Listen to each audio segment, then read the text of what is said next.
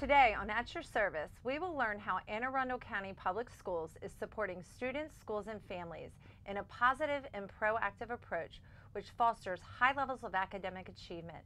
Welcome to the show today. Thank you. So, can you introduce yourself? Because you're our special guest today, and we just want the audience to know a little bit about you. Sure. I am Maisha Gillins. I'm the Executive Director for Equity and Accelerated Student Achievement. I started working in Anne Arundel County Public Schools in 1997, where I was a middle school math teacher at Wiley H. Bates Middle School. Loved it. During my tenure, since I've been here in Anne Arundel County Public Schools, I have been an assistant principal at Annapolis Middle School. I served time as the coordinator for Title I. I taught evening high school, summer school. I was a principal at 2 middle schools in Anne Arundel County. I was 5 years at Brooklyn Park Middle and 2 years at Severn River Middle. I then became the director of school performance, so I worked with 18 schools in the Old Mill and Northeast clusters as, again, the director of school performance. And so this is my first year in my current position.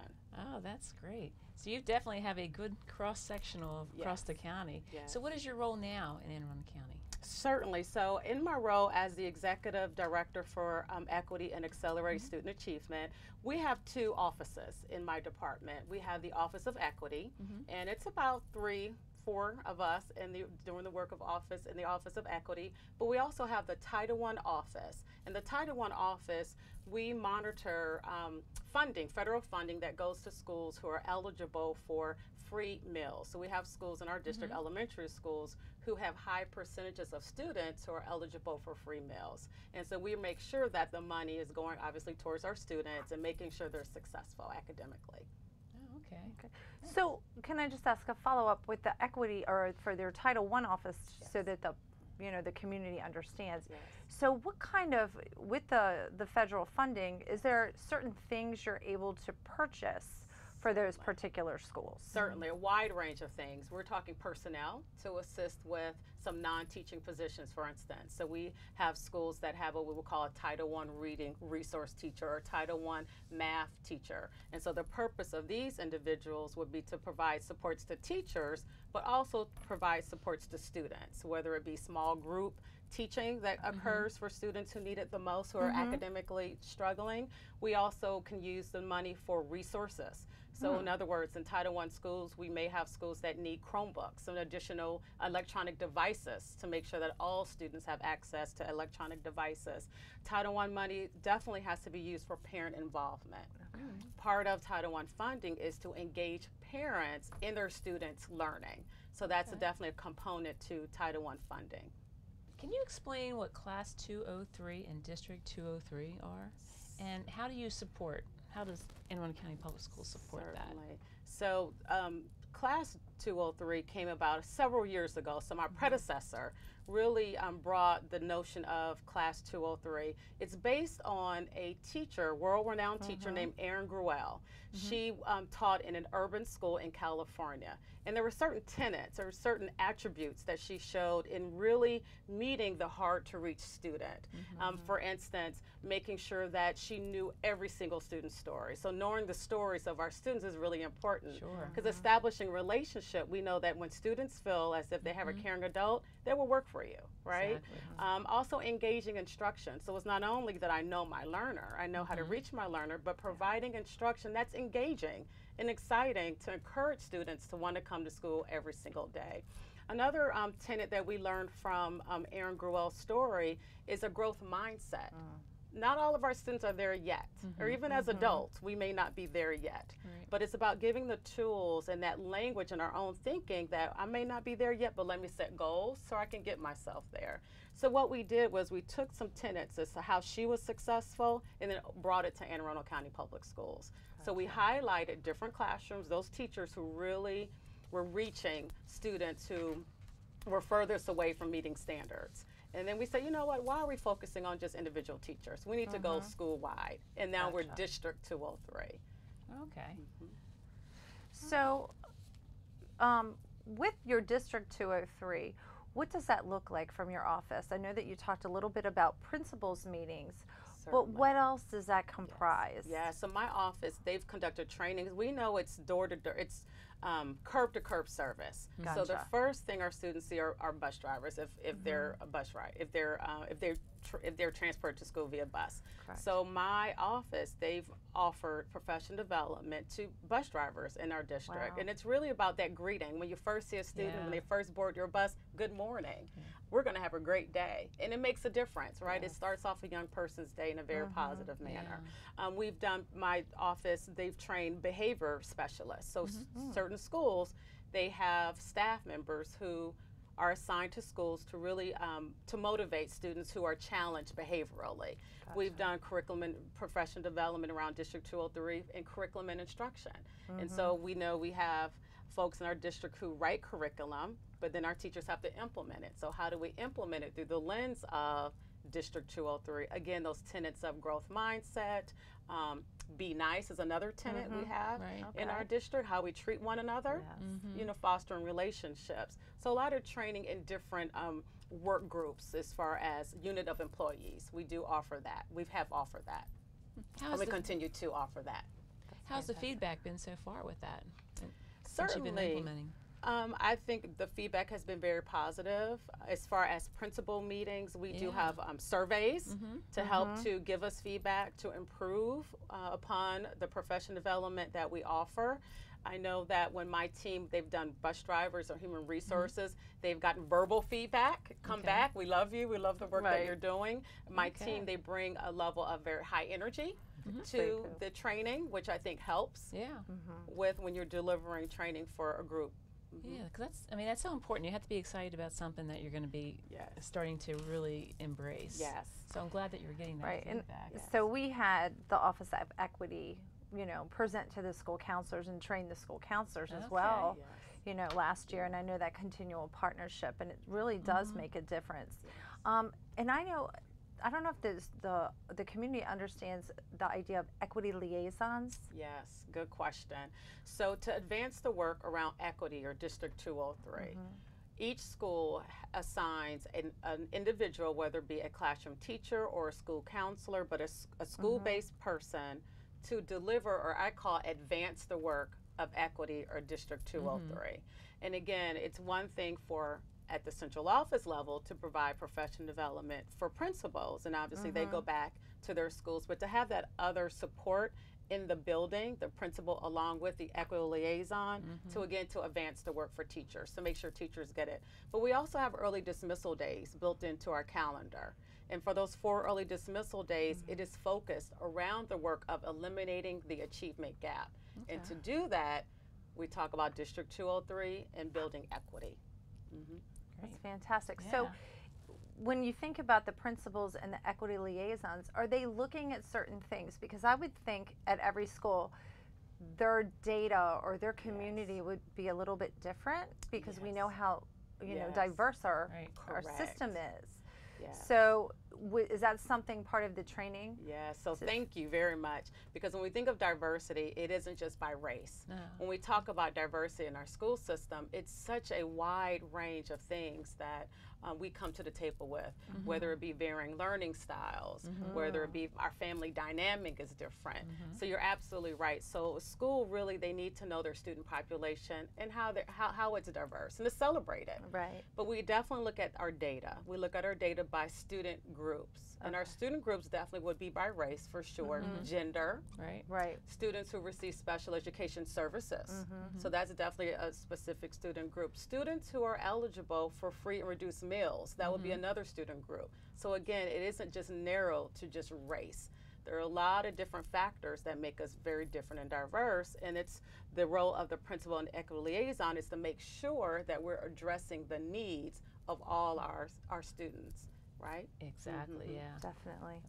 Can you explain to the audience about why your office hasn't embraced the book, Building Equity? And I see that you have it there in front of you. So this book, Building Equity, is the basis of our work. And so the reason we have embraced the book, Building Equity, it really gives us a roadmap for us to follow, which is really nice. We're not pulling for straws or searching for something. This is research-based. So the authors of this book, they've done the work, and they're practitioners. They're currently in a building doing the work. So it isn't a theory, it's theory in practice. So the equity strategies in this book are strategies that are tried and true and continue to be tried and true, again, at this particular school where the authors are coming from. And they're built on what we call taxonomies. And so there are different layers to it. It's looking at physical integration, social emotional engagement. So again, just talking about those two taxonomies, it isn't just about race when it comes to building equity. It's so complex. And again, we embrace the book because it really gives us a blueprint and a practical way to approach this conversation around equity, so it won't feel so overwhelming. And again, just that practical approach to it. Yeah, I found it was interesting when I read the book, just pieces like social emotional learning. Just in the realm of school counseling, and you know, Christy was a school counselor as well. And just that's the work that we do. So it's really wonderful to see that alignment with instruction and curriculum and the Office of School Performance. It's almost like everything is finally kind of being integrated and building. So, you know, just to support students and families and having that building that safe and supportive culture, because it really comes down to the culture of your building. And I appreciate you mentioning that, or how your observation of especially taxonomy 2, social emotional engagement.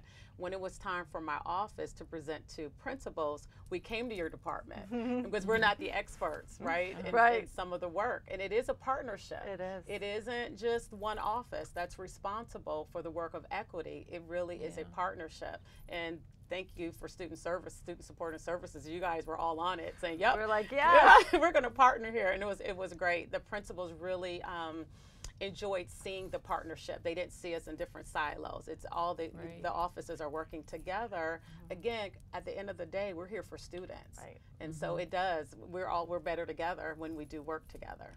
Well, I know I've been very pleased seeing that a lot of these books are starting to get spread around to the different departments.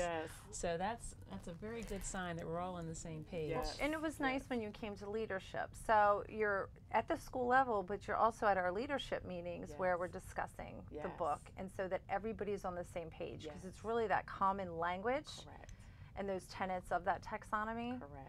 And it's really seeing how people are trying to have that integration to help students and families. And where do we all fit in, I know. Exactly. So some departments may fit in 2 out of the 8 taxonomies, or 1 out of the 8. But there's a place for everyone, for sure. Now we're going to take a quick break, but we'll be back soon. Okay, thank you. Hi, I'm Jeannie Porter. Anne Arundel County Public Schools Department of Transportation is raising the level of awareness for the safety of your children as we transport them to and from school.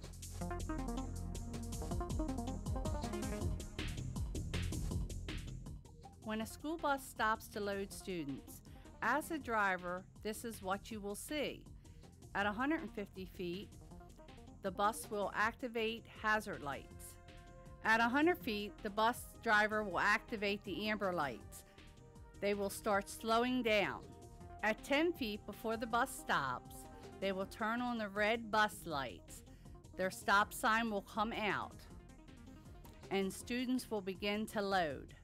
Once all students are on board safely, the bus driver will turn off red lights and move forward. At this time, it is safe for the motorist to resume movement.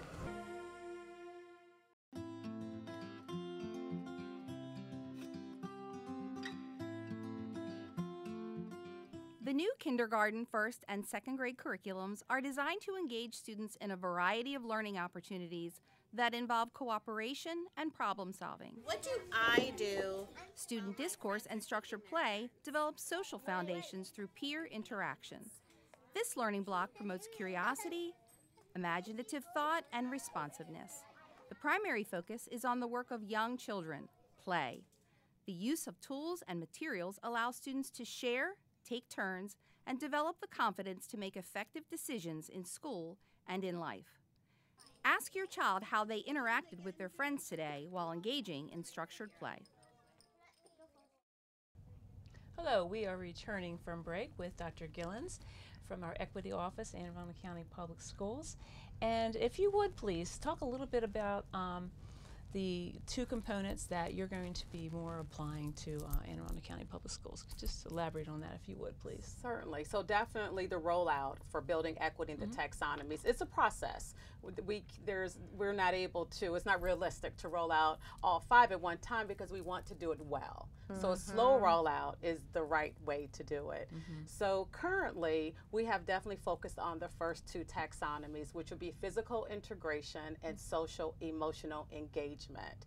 And so the book suggests for physical integration, it is critical for teachers to know how diverse their student body is. Again, as we spoke about earlier, diversity takes on different characteristics, whether I'm diverse in how I learn, I want to learn more kinesthetic, hands-on, etc., visual, auditory, or my interests may be very different than my peers. And so we really focus on, for teachers, getting a good handle on how are my students diverse.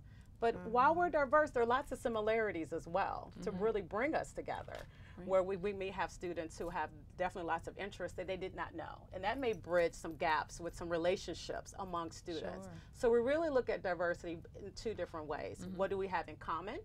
Because once we find that we have some things in common, that may forge some relationships that weren't there at first among students. And then, of course, in reverse, to really celebrate how we are very different. And it's okay to have those differences. So that's the physical integration. And focusing also on, when you enter a school building or the Board of Education, does it embrace diversity? Can you see yourself in any facility in Anne Arundel County Public Schools, and does it reflect diversity at large? Not necessarily the diversity if you're thinking of what you see, for sure, but definitely our diverse society at large. When you walk into a building, does it feel very welcoming? Does it scream, you know, you belong here in this building? So we really do focus on that. We also have focused on social emotional engagement, and this is why I said we partnered up with Student Services, where we talked about trauma-informed practices. That we have students who come to us under great trauma. We sure do. And then how do we equip teachers to identify it and knowing the impact trauma has? We talked about so many instances of a student encounters trauma, their likelihood to succeed, unfortunately, it's very scary. And so again, how do we create that environment to try to reverse some of it, right? Or to meet a student where they are, to identify the signs, and what are some strategies to redirect or to help to counsel students who are under a great deal of trauma. So that's something else we've definitely discussed in those supports, again, from Student Services. As we continue the work around equity, we certainly will focus on opportunity to learn. Equity also means that students have an opportunity to be in an advanced placement class, to be in an honors class. Even though I may be a student that may be squirmy, or I may not be the popular kid among my teachers, but academically I'm very much capable of doing it. And so those are the opportunities. We don't want to close the door on students. We really want to look at their gifts, what they can bring to the table. We're going to be talking about instructional excellence. Again, equity is about having a high quality teacher for every single student. So again, those are the things we're going to work through, and we do have structures in place. We have a teaching and learning cycle, which it sets the expectation of what quality teaching and learning ought to look like. And again, providing and supporting teachers and making sure that we're building their capacity to make sure that, again, every student in our district has a high quality teacher. And that's how you close those achievement gaps, right? And then engage, inspire learners. For that taxonomy, it's really important for students to come to us really inspired to not only learn and maximize their experience with us, but when they leave us, to be engaged and inspired to do more. We have a philosophy where some schools have what they call Kids at Hope, and they talk about destination. And for students to really see beyond their day today, and they're youngsters. We know that a lot of students, I was middle school, so they could just, they knew what they were going to do at lunchtime, right? That's all they're worried about. But it's our jobs as adults and caring educators to make sure that students see even beyond us what their future is going to look like. There is a future for them. And so that's kind of the taxonomy, all the taxonomies in a nutshell. And again, we use a term called go slow to go fast. Yes. Right. To make sure we're taking our time to Right. do it right. Yes. And to make sure we're digging really deeply into the Right. taxonomies. Otherwise, they're not going to retain the information. Correct. We Correct. all know that it has to have practice, conditioning at With least several fidelity. times, and then it's going to be stuck Fidelity. in there to be part Correct. of your life. Correct. Right. Give that feedback opportunity, that feedback loop, Yeah. right? So when you're trying something, because it may not be perfect the first time, right?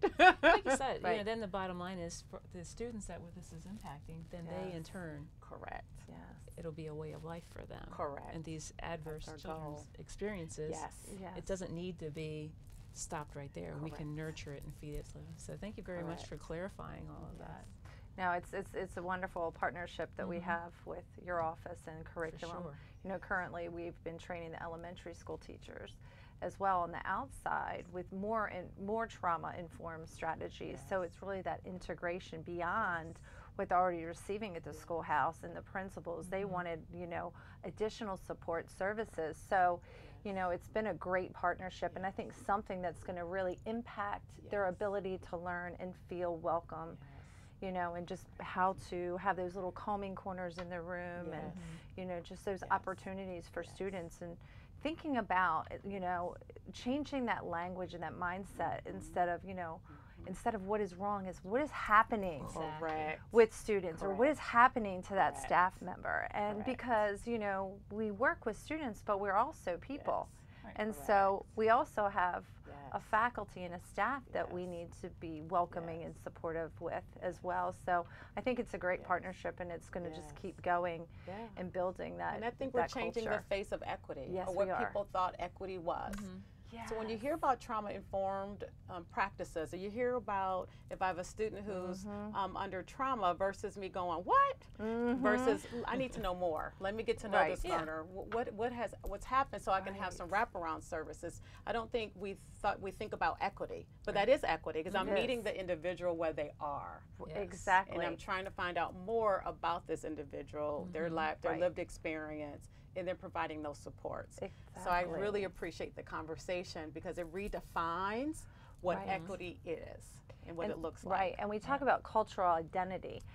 And so one of the activities when we had your office come in was do those cultural identity bubbles. And it's just very eye-opening for the staff members to look at what their culture is, and then how to share what's important to them to the other counselors. But then if that's happening at the schoolhouse, which I know it is, it's really a learning activity for the teachers as well, to see, not everybody experiences the same thing you do. Yes. And so that's a wonderful lens then that they can impart with families and students in the schoolhouse. And that's really the foundation to the work of equity, or any work, because Right. it's really all about how we approach our work, no matter Right. what department we're in. Right. So for me, Maisha Gillins, I'm going to approach it based on my lived experience, Yes. which is a different experience than yours, a different experience than yours. And so we try to start out professional development sessions, what we talk about the cultural bubble.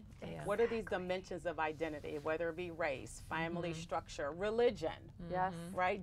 Geography, where was I born? I was born in Los Angeles, California, very different than Annapolis, Maryland, right? Very much And so I bring all those things. And so if I know my lived experience and the lens in which I see things, that's going to help me better understand, well, why am I responding this way? Right, exactly. Maybe I shouldn't respond this way, or maybe some implicit bias, if we're going to Exactly. speak real talk, right? Definitely. So the lived experience influences that. And so I truly believe if we can acknowledge and recognize those influences, then it allows us to better understand how we're interacting with the outer world. correctly. And then for me then to kind of put some breaks and pauses on on things. because my values might be a little different. Right, that is correct. That's mine's better. Yours I'm is overlaying not. Right, it. yeah. Right. Exactly. So let me pull back and not. Yeah. That's so true. Yes. That is so true. Yeah. Yeah. Good So, open discussion. We had a little bit of discussion, and we've talked a little bit, but can you speak about how your office, we think about family and community supports initiatives. What kind is happening in that area of community supports for Certainly. families? So we do have employees that are in 3 of our high schools. They're called community ambassadors. Okay. And I'm trying to remember the date, so forgive me for no not. problem. They've been in existence, I'm going to say easily 8-10 years. And so again, we have, and they've been at select high schools. So right now, 3 different high schools, we have community ambassadors, and they really are the liaison between the community and the school. So we do have students who, let's say, have challenges getting to school every day on time. And in addition to the PPW, people personnel worker, community ambassadors are typically individuals who live in a certain community. So to knock on someone's door to see them over the weekend, it's not a stretch, right? It's like, hey, I know you, neighbor. What's going on with your student? How can we support your student? And so again, they're that liaison between the community and the school. And it's a different type of relationship.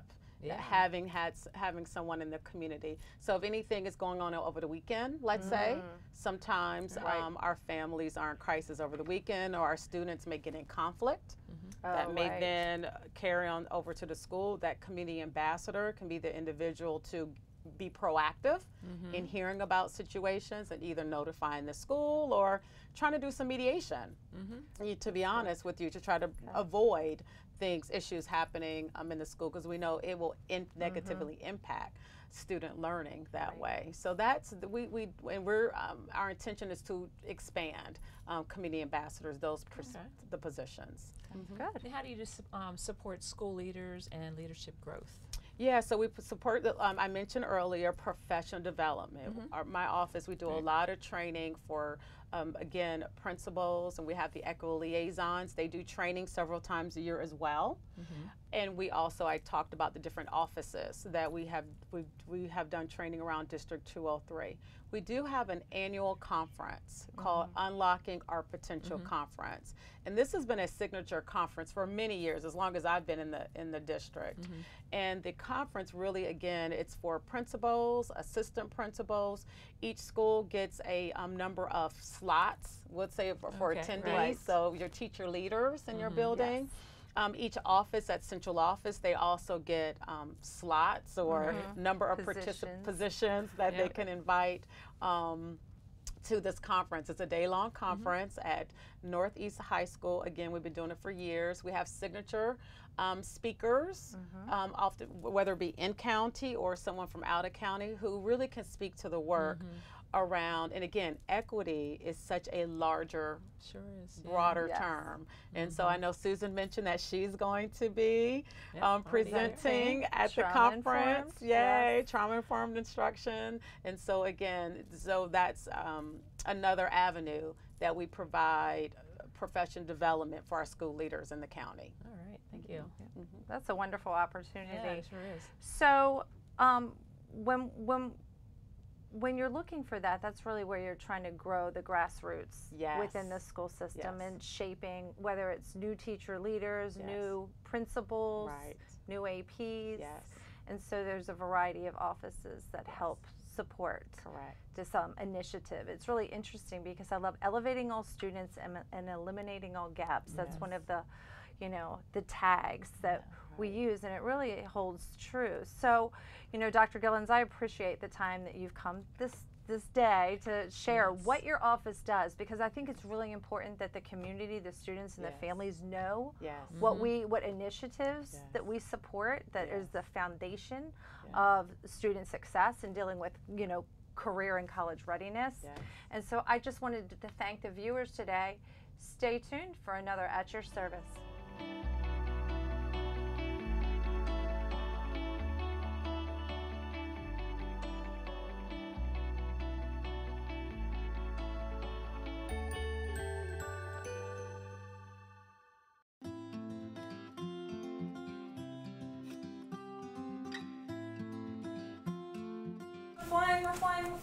The new kindergarten, first, and second grade curriculums are designed to engage students in a variety of learning opportunities that involve collaboration, conversation, and creativity.